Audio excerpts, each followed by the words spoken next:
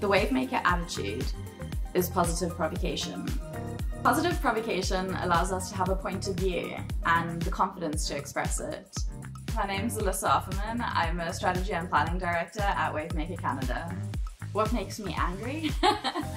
I think when we're not taken for granted, when our empathy is viewed as a weakness, in a lot of cases showcasing a level of empathy with our clients, with the teams that we work with the people that we mentor, allows them to be more authentic.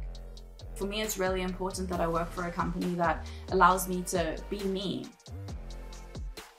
Being neurodivergent, there's so many aspects to my work where I'm able to be extremely efficient or extremely productive, hyper-focused on certain things, where I'm able to showcase and input all of my passion, and especially behind what I do within strategy, which is so exciting to me, because there are so many areas where you're able to pull and challenge and really positively provoke yourself, the clients, your teams, the partners that we're utilizing, to make sure that we're getting the best out of them. But there are also times where I fall completely flat and I have no passion left.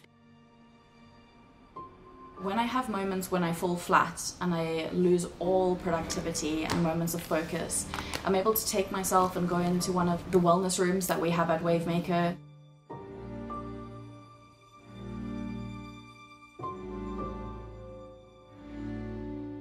I know that working in a normal work environment can sometimes be hard for people with neurodivergency. Creating these spaces where I can go and feel safe and reconnect with myself is really important and critical for me to ensure that I'm putting my best foot forward, not only for myself, but showing up authentically for my team and allowing them to feel that the way that they are and who they are and the various parts that make them their multifaceted selves is appreciated and understood and of worth.